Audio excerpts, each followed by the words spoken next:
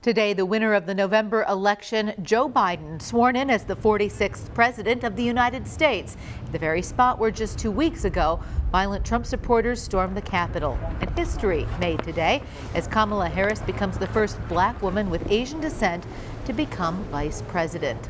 The new president now laying out his vision for how he can bring the country together after a bitter election cycle. ABC's Alex Perche has the latest from Capitol Hill. Joseph Robinette Biden Jr. and Dr. Jill Biden. It was perhaps the most unusual peaceful transfer of power in modern American history.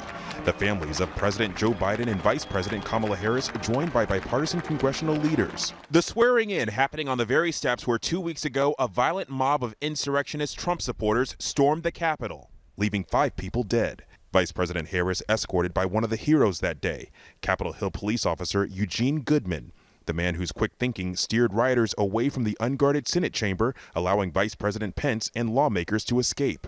The first woman, Black American, and person of Asian descent to be sworn in as vice president, taking her oath from the first Latina on the Supreme Court, Justice Sonia Sotomayor. I, Kamala Davy Harris, do solemnly swear. Watching on, former presidents and their spouses, the Obamas, the Clintons, the Bushes, and former Vice President Mike Pence, but not the Trumps. And then history. I, Joseph Robinette Biden Jr., do solemnly swear. Joe Biden swearing his oath of office, becoming the 46th president of the United States, his term beginning at one of the most troubled moments in American history.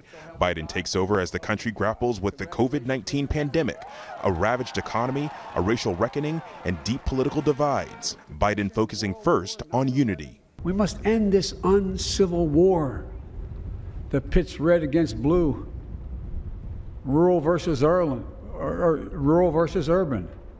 conservative versus liberal.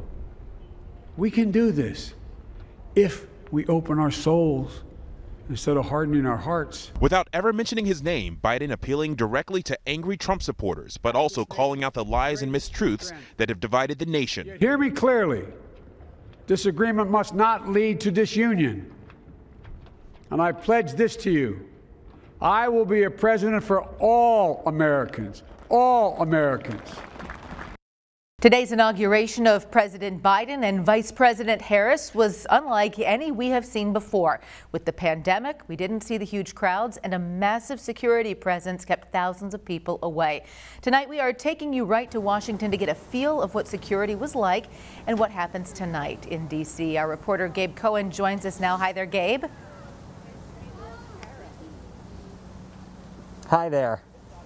Well, first off, let's talk about the overall feeling in D.C. right now. Is there any tension? Well, certainly security and safety was the big concern coming into the day, not only at the Capitol, but really across D.C. Over the past week, even 2 weeks since the January 6th insurrection at the Capitol, we've seen the number of National Guard troops across the city growing steadily. And as of today, there were about 25,000 troops that were now deployed to D.C. There were concerns about a potential inside job, an inside threat. We know at least 12 National Guard troops were removed from their security posts ahead of today because of either odd behavior or potential ties to right-wing fringe groups. We had also heard chatter of members of QAnon who were potentially going to be impersonating troops and trying to create a security breach during the inauguration. We can tell you, fortunately, as of now, well, it's been pretty quiet in that department, but certainly folks are still on high alert, especially security officials across D.C. We know that the number of troops is going to be declining in the coming hours and days, but we're expecting about 6,000 of those National Guard troops are going to be staying in D.C. for about 30 days just to make sure everything stays safe. An inauguration like we've never seen before. Gabe Cohen, thank you for your time tonight. Thank you. Well, earlier this morning, former President Donald Trump left Washington, D.C. for the last time as commander-in-chief, but not before holding his own send-off ceremony. He spoke briefly before boarding Air Force One, thanking supporters. So with that, I just want to say you are amazing people. This is a great, great country. It is my greatest honor and privilege to have been your president. Always fight for you I will be watching, I will be listening, and I will tell you that the future of this country has never been better. Today was the first time in 150 years an outgoing president did not attend the incoming president's inauguration.